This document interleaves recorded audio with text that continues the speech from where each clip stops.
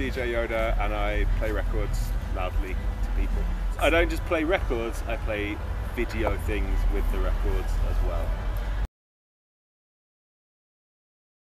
I was making mixtapes and I was putting in audio samples from films that I liked, TV shows that I liked, cartoons, just anything that I thought was cool on top of the beats, because it's kind of a very hip-hop way of approaching things. You sample things, you throw them in. And then as time went on, the technology then advanced to the point where you could actually mix and scratch with the videos themselves. So it was like a obvious kind of progression for me to then be actually using the movies themselves rather than just the music. So it was technology that allowed me to do it. I think the thing is, like, the point that we're at now, because I was explaining how the technology is just quite nascent, I think it's very early days with it, and there's no kind of industry standard way of using video with music yet.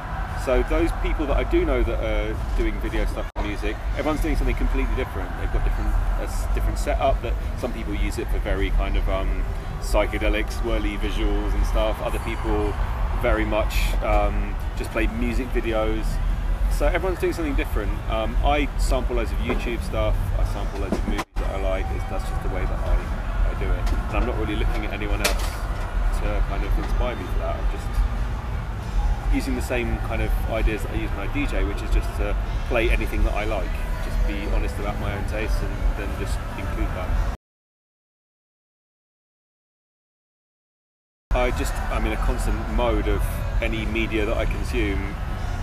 My ears kind of prick up if there's something that I think is cool, and I've always been like that anyway. So if I'm watching TV and flicking channels and someone says something that I want to sample, I immediately write that down, and I've got this like notes section in my phone which reads like the rantings of a lunatic of just various things like movies that I need and radio shows that I need to record and stuff like that. So it takes being in a certain kind of frame of mind.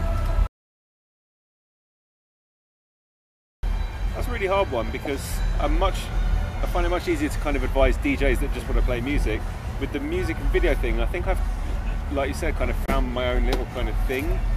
So it's difficult for me to tell people what to do other than just like do something that you think is cool yourself. Don't try and copy anyone else.